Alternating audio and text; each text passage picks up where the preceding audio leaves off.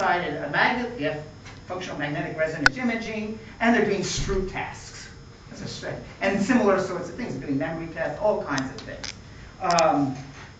Likewise, in cognitive science, psychology is a key partner. We provide the empirical methods and the findings for informing the efforts of our partner disciplines in that area, machine intelligence, philosophy, and linguistics. I myself, and I'm just one, have had a lot to do over the years with one of the leading people who does machine learning in machines. And they come to us, this is Rich Sutton, and asking, Jim, how do animals do this? We know they're field-tested systems, and they're millions, and they work, they live, they thrive. How do they? What's the learning look like? And then they try to emulate that. They figure, well, that must be variation national selections select out these systems. So tell us how the animal or the person learns, and then that'll help us design better robots.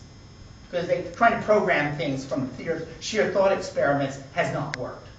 And the best people are now looking at psychologists to tell us how the biological, the carbon-based system as opposed to silicon-based system works. Now, outside science, however we want to construe that, the methods and findings of psychologists are being progressively adopted as a source of reliable, evidence-based principles for answering questions of importance.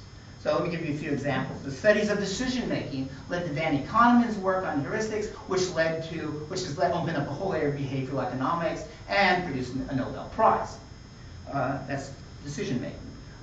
Studies of episodic memory have led to Loftus's work on eyewitness memory, and that's affecting the legal system and changing how they think about eyewitness testimony in hopefully constructive ways. And some of you know in this school, Richard Kemp is now working with a number of agencies on how to improve identification of people in airports and things like that. Studies of short-term memory are beginning to revolutionize how teaching and instruction is done, particularly at the beginning levels. Tim, my PhD student, works in that. And it's to take into account the limited capacity of short-term memory.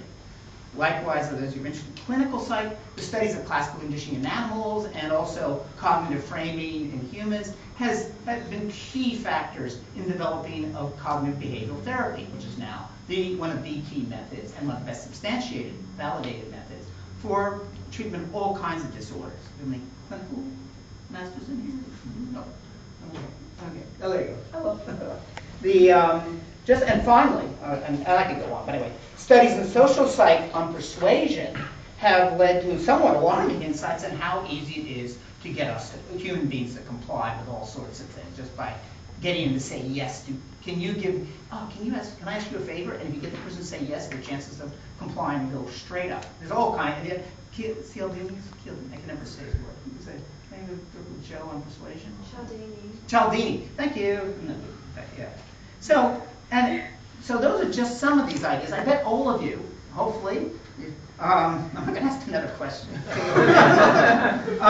can think of other reliable findings that are so reliable that they're now, we feel confident and the public feels confident. We can go to court, we can go to the various other people and say, look, here's what we can do. We can tell you, with some error margin, what the likelihoods are if you do this in a certain way. So, oddly enough, as these methods on the other side of the equation, as these scientific methods have developed and spread among psychology, it's been interesting, particularly over the last 20 years, how the isms and the cults of personalities have disappeared. When I was first here, and first a graduate student in the 70s, people were talking, I'm a Freudian, or I'm a Jungian, or I'm a Skinnerian, or I'm a behaviorist, or I'm a cognitivist. As far as I know, as we gain confidence in our own skills and our methods, that's disappearing. And it's being replaced by the sort of thing, probably, hopefully all you do, is you talk about what research you're doing, what area you're in, and then you have a debate. It's about the exact method and what the meaning of the data is and what the proper, and whether you're testing the theory well. So in conclusion, contemporary psychologists are trained in empirical methods of inquiry. These methods have yielded reliable systematic regularities. The findings have provided fundamental insights into the functioning of humans and animals, and have provided practical guidance in practical areas. if some people wish to not call that science, and discount our achievements, well, you're not, but anyway, that's their loss. The label doesn't matter, and what's in a name that would we call a rose by any other name would smell just as sweet.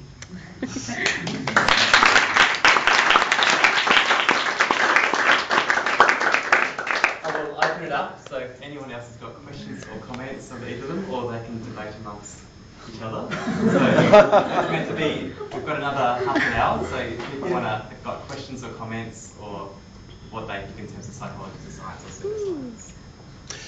One thing that I want to pick up about your talk, Kathy, was you were talking about how psychology, unlike, disciplines like physics don't have, so many of these sort of grand theories. I wonder if, one of the reasons why that might be the case is because, everyday people have a lot of folk psychology about how people think and what they do.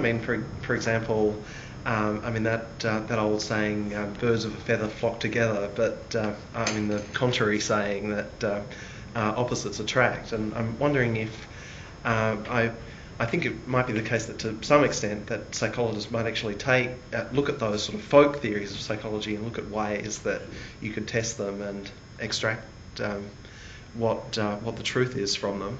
Sure. It's a good question. Is this all going on YouTube tomorrow? Man, maybe I have some memory on that. My battery runs out after about 10 minutes.